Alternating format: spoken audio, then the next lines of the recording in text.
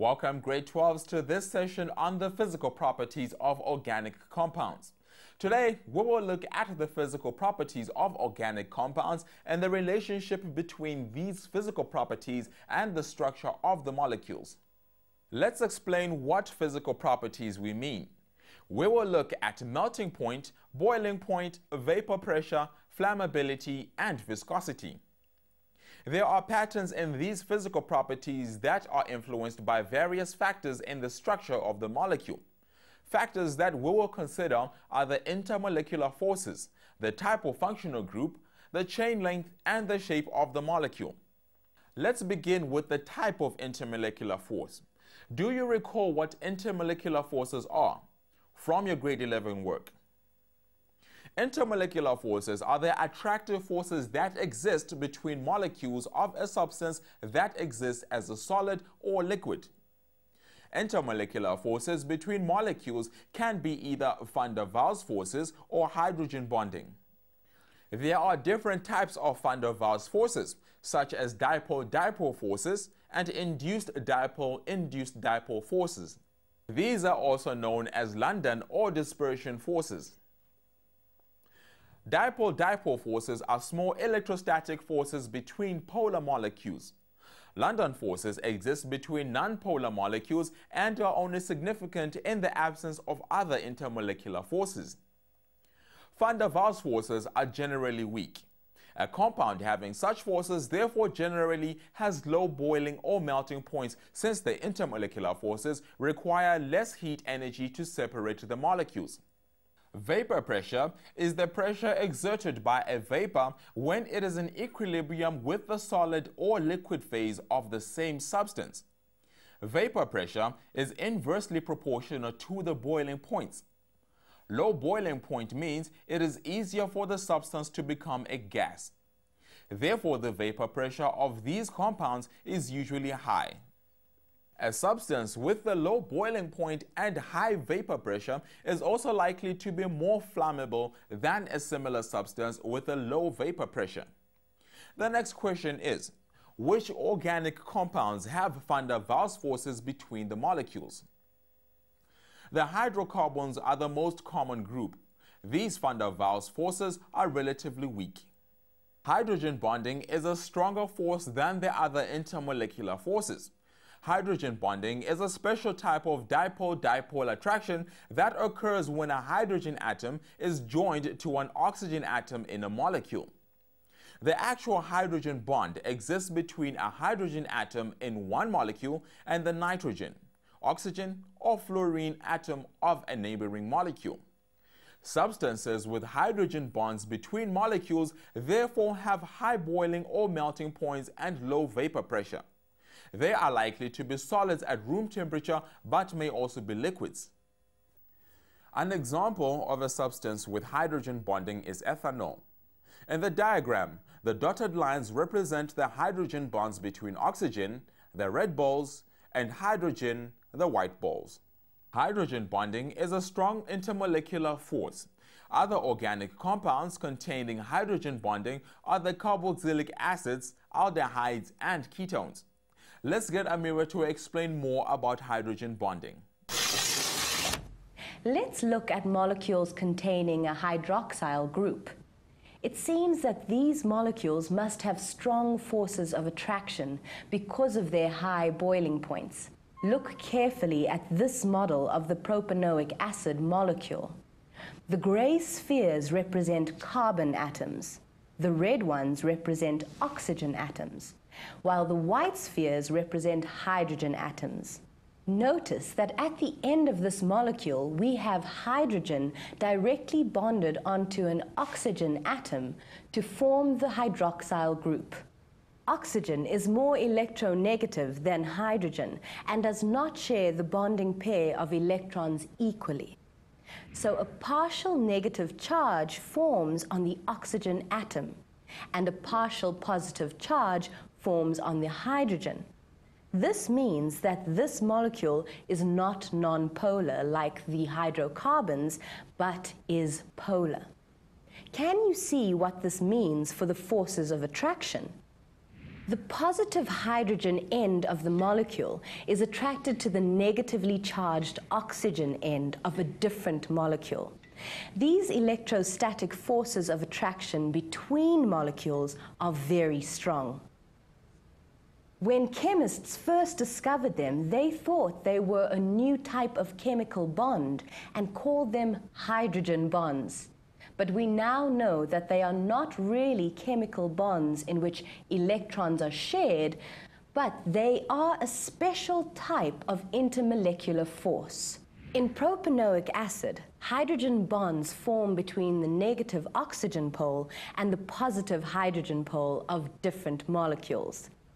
More energy is required to break these strong hydrogen bonds, and so the boiling and melting points of molecules, like propanoic acid, that have a hydroxyl group are higher than other isomers that don't have hydroxyl groups. So what happens between molecules that have a carbonyl group? Notice the boiling point of the ester ethyl methanoate is 54 degrees. So at room temperature, this is a liquid. So there are intermolecular forces holding these molecules together. But notice, there are no hydrogen atoms joined directly onto the oxygen atoms. The oxygen atoms will still form a slightly negative end, and the carbon will be slightly positive. But no hydrogen bonds form. The intermolecular forces are weaker van der Waals forces, and a small amount of energy can separate these molecules.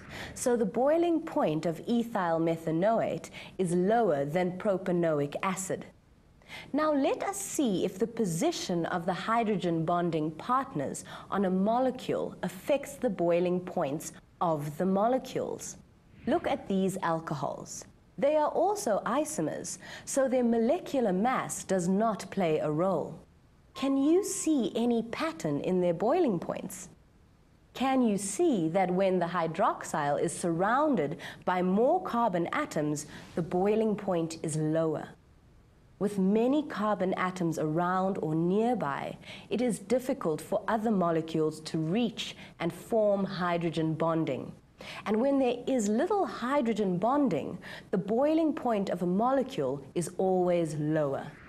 Here, the hydroxyl is surrounded by or close to 2 carbons, and its boiling point is just over 117 degrees Celsius.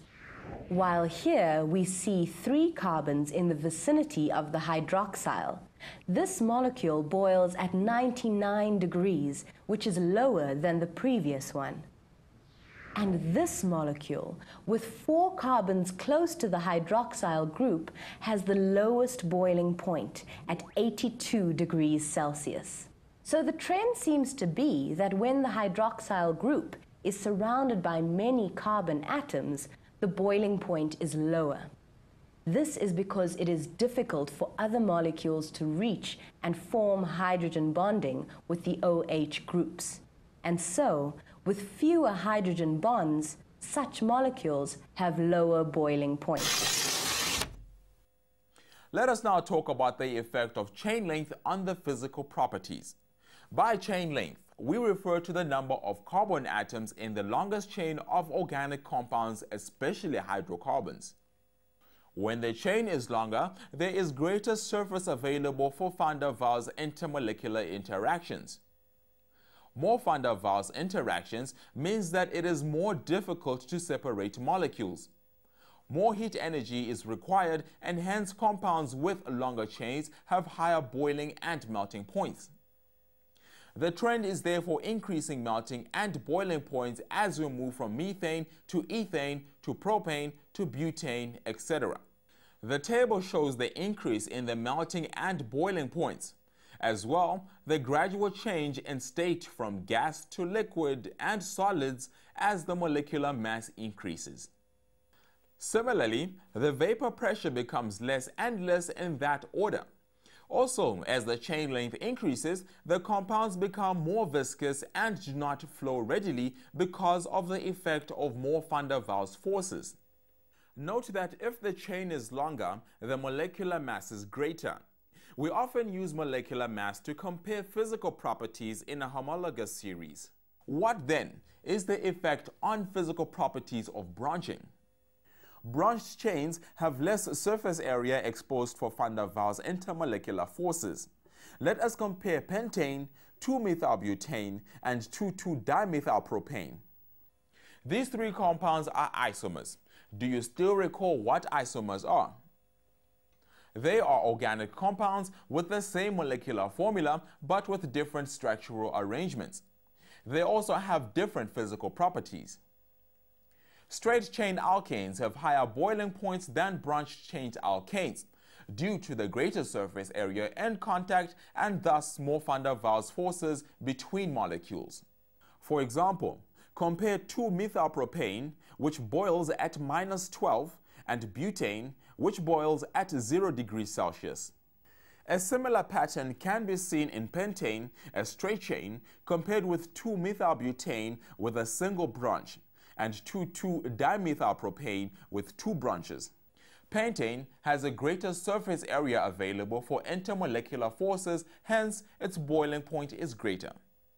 The boiling point of 2-methylbutane is less than that of pentane, but more than that of 2,2-dimethylpropane. The existence of different functional groups in isomers also influences the physical properties. Let's look at this effect.